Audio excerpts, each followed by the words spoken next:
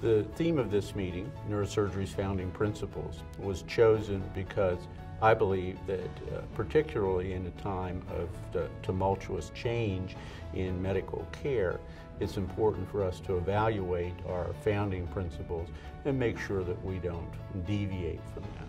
We thought the venue of the meeting in Washington, D.C. fit very nicely with the idea of founding principles.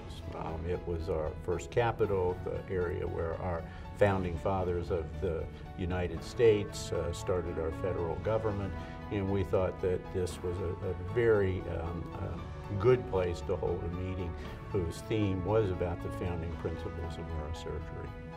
On Sunday, first day of our meeting, we're going to start with an opening program that involves a sports theme, and following that, our opening reception will be at the Museum of American History.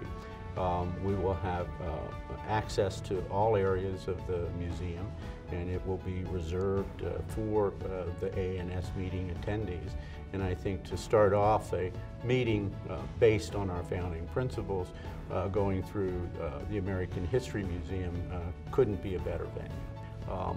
Neurosurgeons and others who come to our annual meeting will have a wonderful educational program that involves cutting-edge science and lectures from internationally recognized neurosurgeons.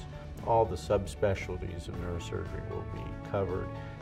There's a terrific social program, and we have a number of invited speakers who will talk about very important topics outside the area of neurosurgery.